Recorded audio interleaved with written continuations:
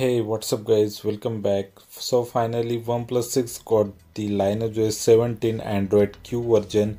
This is the first Lineage OS unofficial version, and surprisingly this ROM is pretty stable. You can use it as a daily driver. So let's get started for the quick review of the Lineage OS 17 and installation.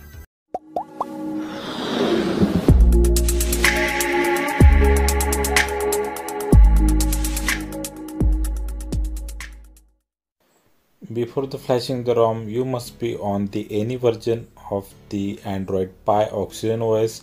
Here I am using the 9.0.2, and this stable version should be on your both the slots of your device, that is A and the B.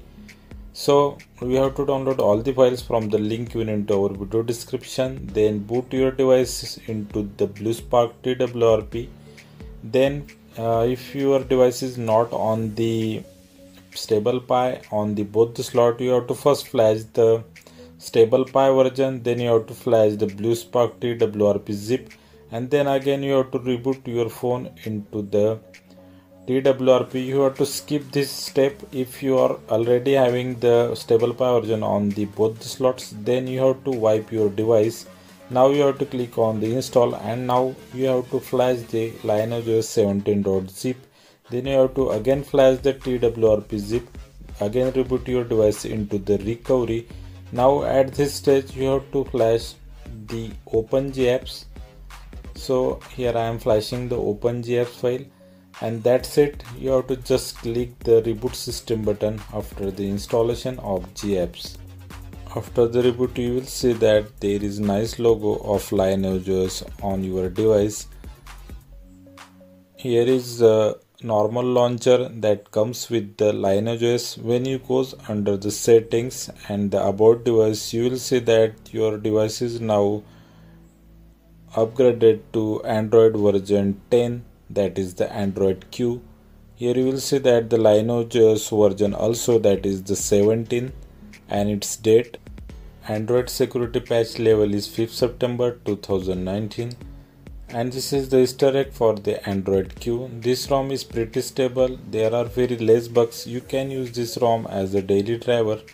I will discuss some features of this ROM, and I will not go so much deeply in the review, but I will give the overview of this ROM for you.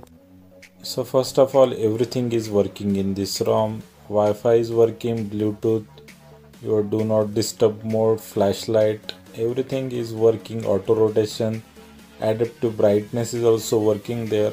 Night light is also working good.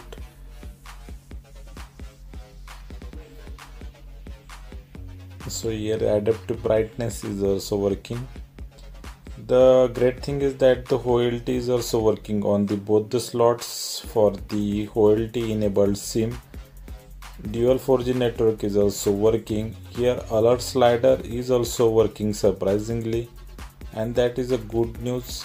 So it seems that the ROM is working properly, and fingerprint scanner is also working, but there is a small bug, that is you can't able to add the another fingerprint when you try to add the second fingerprint. So now we will discuss some features of the Lineage OS ROM.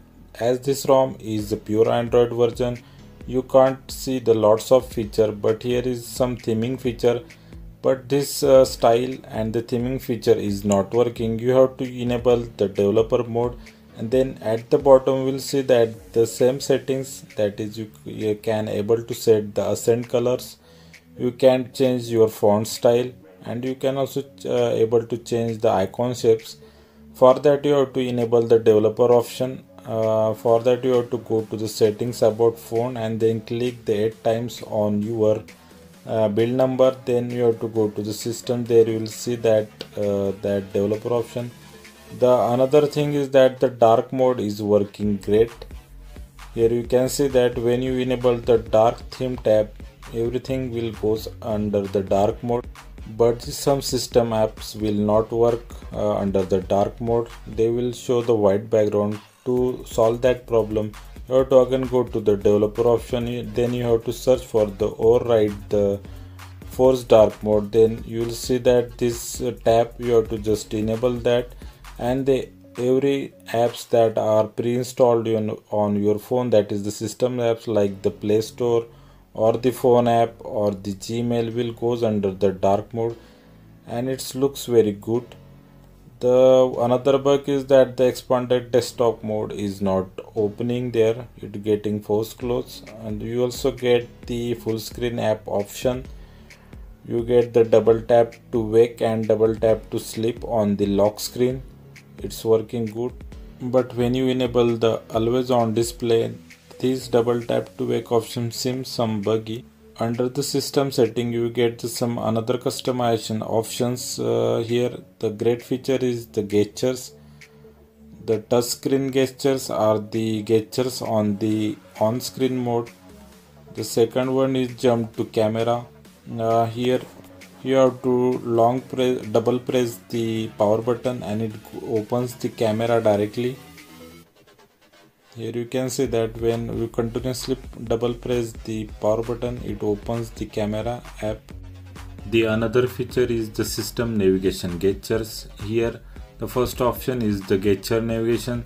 The second is the 2-button navigation. When you select the second option, you will see that the 2 buttons at the navigation bar, and the last one is the normal 3-button navigation.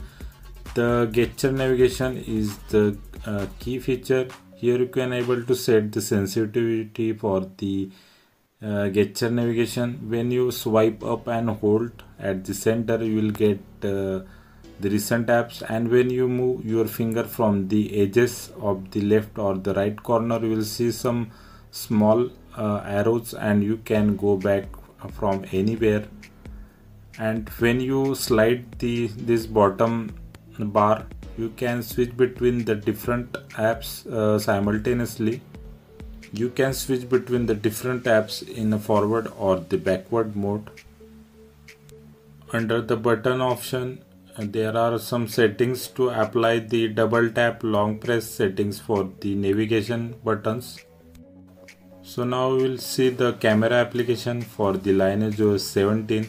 Here this camera app is the normal. You doesn't get any portrait mode in this application.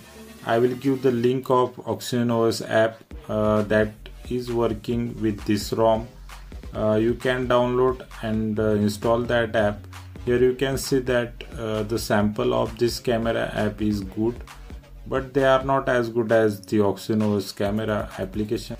Here are some settings available for the camera and the video recording. The great thing is that the video recording is working at the 4K Ultra HD for the back camera and the 180p for the front camera. This camera is the simple one. It only has the HDR feature, except that there is no slow motion feature or the face beauty or the night sight feature that comes with the OxygenOS camera.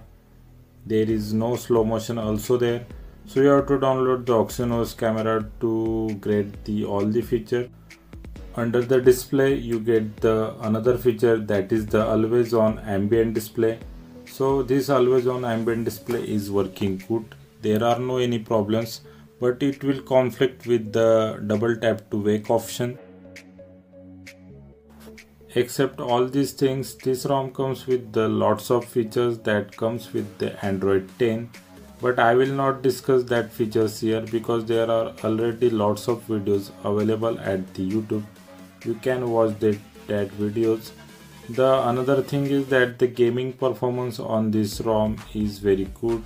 I have tested the PUBG Mobile on this ROM and it's not showing me any heating issue on the high graphics also, and the smoothness and the gaming performance is also good.